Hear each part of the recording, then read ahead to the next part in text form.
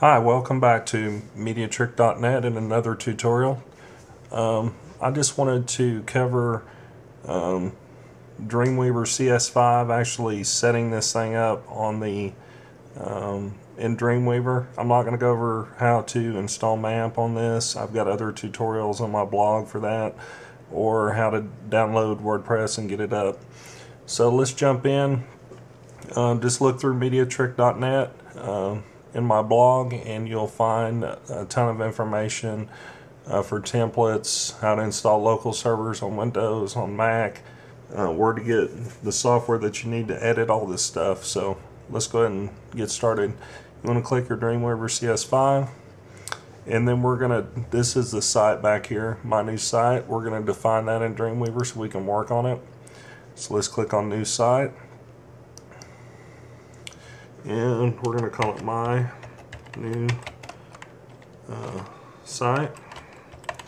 And then you need to navigate to your htdocs folder. I've got mine over here in the taskbar, and then just click on the my new site, which is inside your htdocs folder on your MAMP server.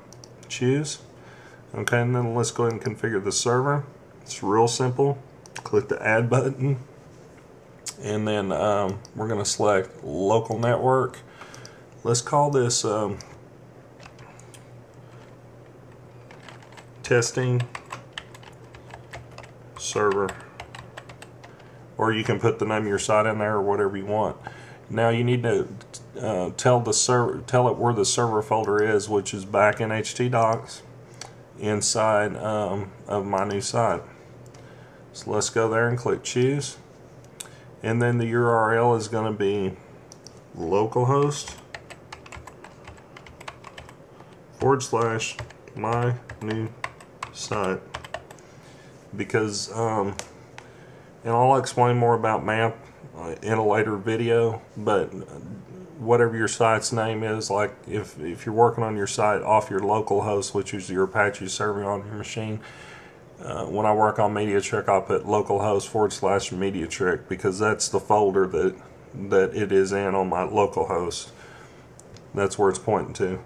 So let's go ahead and click advanced, and we want to make sure the server model selected is PHP MySQL, and then click save. Alright, so we've got the site set up and the server set up, and one other thing, you want to deselect remote and select testing. So click save. That's very important on the that you don't want to have server selected. If you want to do this on your local machine, you want to have testing or test selected. Okay, so it's imported the site, and here we've got everything running here. So let's just go ahead and open the index.php page, and most of your work is going to be done inside this WordPress content. That's where your themes are stored, your plugins, all that good stuff, your image files. So let's go ahead and click index.php, and to get this thing to work dynamically, they have to discover these files by the server. So as you can see here, this looks nothing like this, my new site. So let's go ahead and open that back up, and we're going to discover what's on the server. So click discover. Okay, and you can see that, hey, it's still not showing up even when I click live view, and that's because that Dreamweaver is, since you open this index.php file, it's looking for that index.php file instead of dynamically looking at the server. But that's pretty easy and simple to fix. Let's just erase this part. Just go ahead and delete WP content themes index.php, and then click enter. Okay, so there it is. The second part of this video tutorial on integrating Adobe Dreamweaver CS5 with WordPress is located on my blog at MediaTrick.net/blog.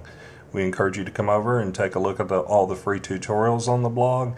This one will be posted on there as well, and we cover in depth the rest of the video on how to integrate Dreamweaver CS5 with WordPress. So come on over to MediaTruck.net/blog. We are spam, spyware, malware, botware free. Thank you.